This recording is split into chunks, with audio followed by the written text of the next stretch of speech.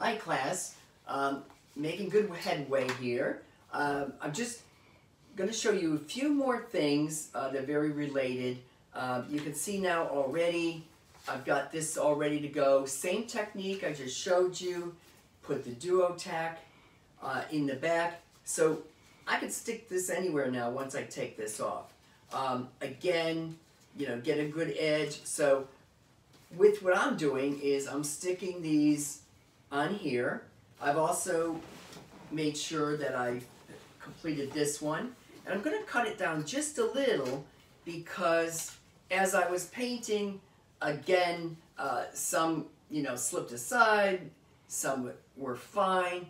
Again, just take that X-Acto knife. I find they work very well. And just do a nice slow cut and, put pressure on it so it's easier if you only have to do it once, okay? Then this is what happens when you don't do it a little bit stronger. So I'm just going to do this part right over again, and then I'm ready to go. I've already got my Duo-Tac on the back of this. Now I'm going to show you one that's a little trickier, but it's very effective. A lot of times you're going to have fabrics to go along with these. Now, as I showed you, we always talked about complementary tones. We talked about what great accents they make. So I've got all these greens and golds, and that new quartz green a bit is in here. And I always keep a slew of fabrics around. So I'm working. This is one of the swatches. And again, I might have shown this last week. You can see as far as the mill goes, there's their color boxes. So we know right away there's 6 colors in this. Okay, so this would look fine with my colors. They're not exact by any means, but I don't want them to be. Because let's say I did wallpaper on this one, one that I painted, then I would have a nice chaise lounge. In this one, you could do accent pillows.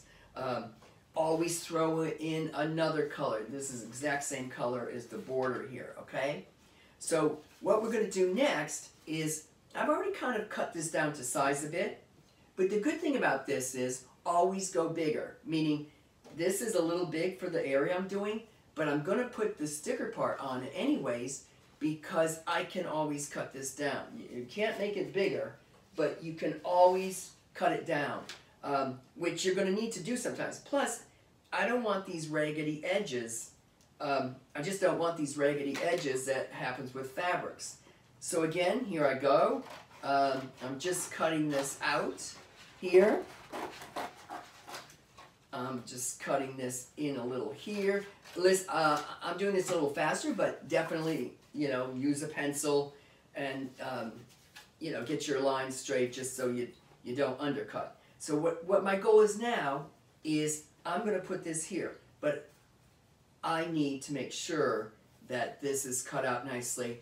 So turn this guy over, turn the fabric over, and right away I'm going to go ahead and here's my sticky side. So I'm going to put this pretty much at the edge, okay?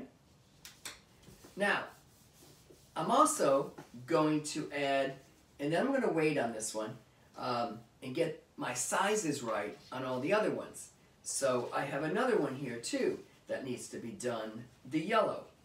So right away, I'm going to cut off a little bit of the excess, okay?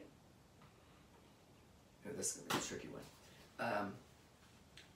Actually, I'm going to do this a little bit opposite. I'm actually going to I'm going to clear this right now, class, so I can get my sticky side in place. Because it is really hard to cut fabrics. I mean, try to get yourself a nice pair of fabric scissors, but also it's going to be much easier now. I know with this, look at on the paper, before I take the other side off, I am going to cut this down, okay? This way, I know, and hopefully, yeah, all I gotta to do is go back over this one. And look what a nice edge I have here, okay? Yes, there's a little bit showing. So I want this to go right in here. So I can actually, again, use a pencil or a pen. I know that I have to cut this down to about here and to there, okay? So I go back, take my ruler, and just cut this piece right here. Okay? Take your time. Don't have any distractions when you're doing this. And always go back. So I got that side taken care of. It goes nicely in place. And now I want to be sure I get this side equally in place. Again, I'm eyeing this, but I've done this a lot, so pretty well figured it out. Now, it looks really good, except there's a little bit extra here. So right away, I keep it right back on its side. I know that I have to go up about 1/4 inch, okay? Again, take the ruler, go ahead, do the first slice, and then a little bit more pressure, and voila. Okay? So look how nice this is. It's all ready to go. I'm going to put it here. I'm actually going to put this one right next to it. So you can see, a little messy, but you can see, looking at all these, I'm all ready to go. I'm balancing them out a bit, but I also know that they're a little bit larger than I'd want. Again, no problem, because I'm just going to take my ruler again. The side from here to there is really good. Take this again, cut that down, okay?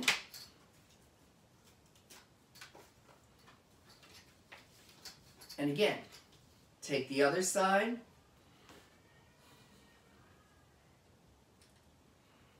and cut this down, because I want to get that kind of playing card where I have all my samples looking, you know, pretty consistent. Again, I would be spending more time on this with measuring and stuff, and I would suggest you do it that way. Everything's looking good, except I definitely need a little bit more of a cut here, okay? Okay, so this is done. It fits nicely right here, as well as this one, okay? Again, if I want to even out the sides, I could cut this, which I think I'm going to do. I'm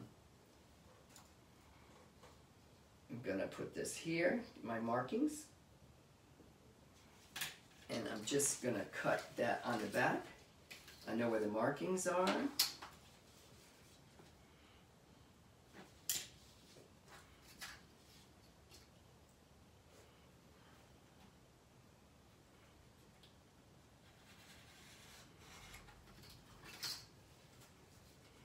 Okay, so one more hit with this.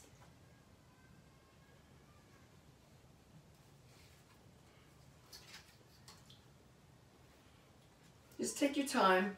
Don't rush this, because again, you don't want to cut yourself at all.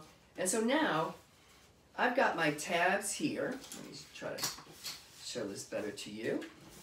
I've got my tabs here.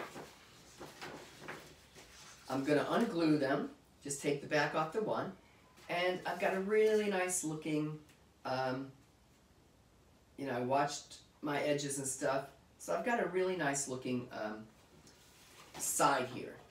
Just to be really fussy, be really neurotic, I am going to just cut this down one more a little, just to make it, no, I have a little bit more play here.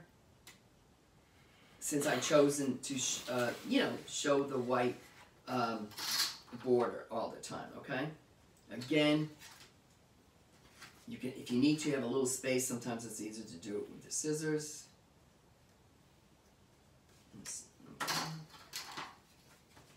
So I'm taking this little piece off here.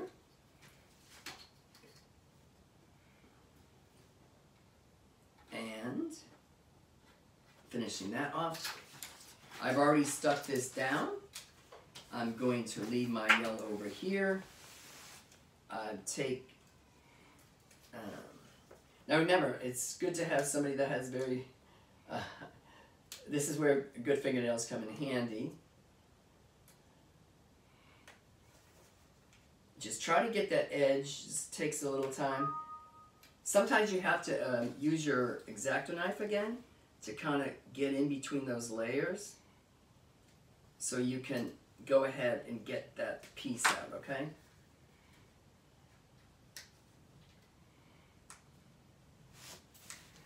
Okay, this is actually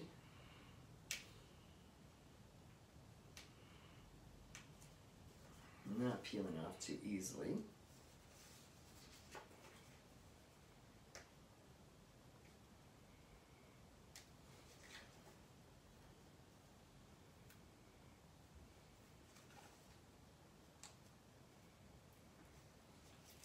Okay, finally.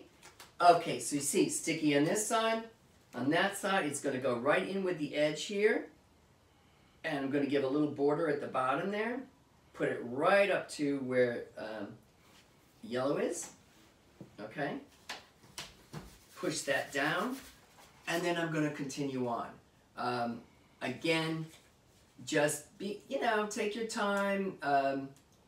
There's nothing, that sometimes these Duotech works really well, but the only problem is, of course, I always keep my fingernails really low because I paint so much to keep them clean, but, and here we go on this one, and put this down right here, and you can see how nice that looks, okay? Okay. Good class. So you're well on your way to that.